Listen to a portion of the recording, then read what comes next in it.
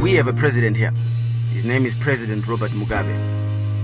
I wonder, does he know what is zvinorwadza? Does he know? Do you know kuti zvinorwadza kurara patara usiku hwese parod?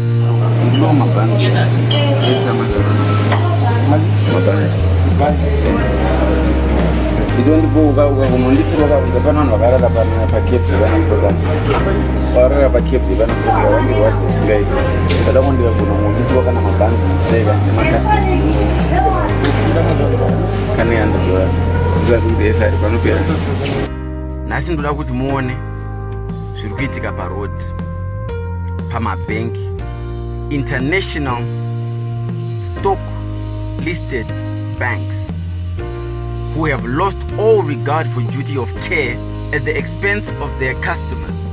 The only industry that in 2016, when it declared its second quarter report, every single company in that industry made a profit is the banks. Every single company.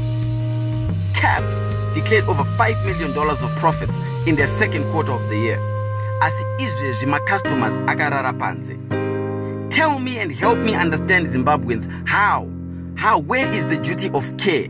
Chirudzi kuti my money is good enough kuti muitore, but kana ndakuida mukwanise kundidzorera, and then you can't even defend me.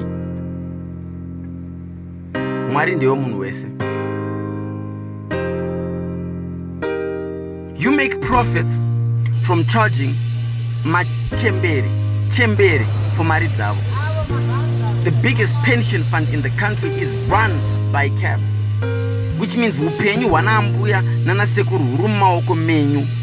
Yet you make profits, share them with government, sponsor government agendas, ZANU-PF particularly, and you won't even give them tea because they're sleeping outside of your bank. You won't give them blankets. What's more, you won't even give them the earn of their sweat.